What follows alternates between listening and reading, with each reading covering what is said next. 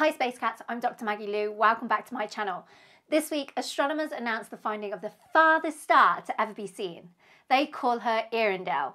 In this week's video, we're going to break down just what that means. So let's begin.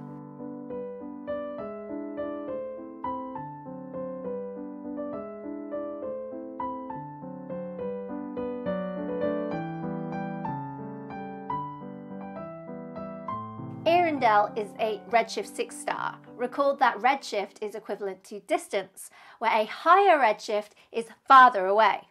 It's so far away that the light took 12.9 billion years just to reach us. Now, our universe is believed to be just 13.7 billion years old. So this star is really a star from the early universe, born not long after the Big Bang.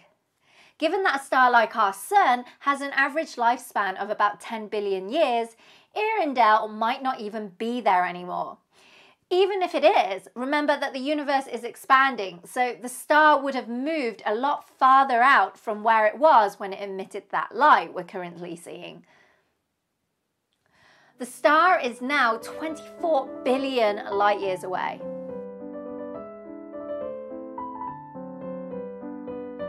So like I said, Arendelle is at a redshift of 6, but this isn't the farthest away thing that we've ever seen. The farthest galaxy observed is at a redshift of 11. That's equivalent to a distance of 32 billion light years away currently.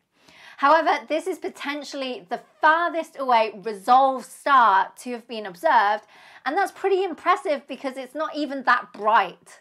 Supernova explosions, the death performance of a star, are easily some of the brightest phenomena in our universe. Yet supernova have only been observed out to a redshift of 4. So how is it that we're able to see the star?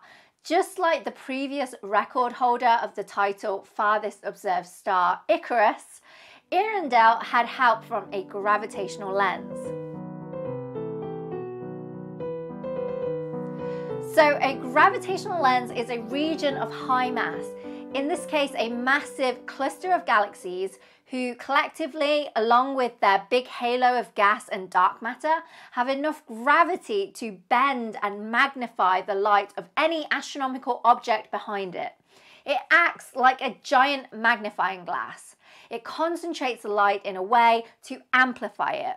But gravitational lensing alone is not enough to allow us to see Arendelle. Typically, a galaxy cluster will be able to produce a magnification of order 5 to 10 for stars and galaxies at redshifts between 6 and 10.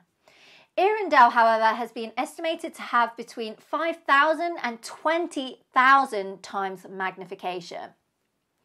So the reason being is that Arendelle happens to lie in, or at least very close to, a region of space that we call a caustic. The caustic is a projection of special lines at the gravitational lens called critical lines, and these are inherent to the gravitational potential of the lens system. Different shaped lenses will have different gravitational potentials and hence will create different critical lines. But it's along these special lines where magnification is infinity. And when a star crosses the caustic, its image or projection crosses the critical line and its magnification becomes infinite. It's these lines that also cause the giant arcs in the infamous gravitational lensing images, and in certain configurations will also cause Einstein rings. Therefore, it's extremely rare that such an alignment of us, a galaxy cluster, and a star were to happen and allow us to see this beautiful Arendelle star. Thankfully though, because Arendelle is so far away, it's unlikely that it will move out of that configuration anytime soon. In fact, this star can be seen in observations going back 3.5 years, and it hasn't dimmed one bit. Arendelle will be observed with the James Webb Space Telescope that was launched back in December. The telescope is still being prepared for observations, but we expect to have the first observations in June or so. James Webb is Hubble Space Telescope's successor, offering higher resolution images and spectra.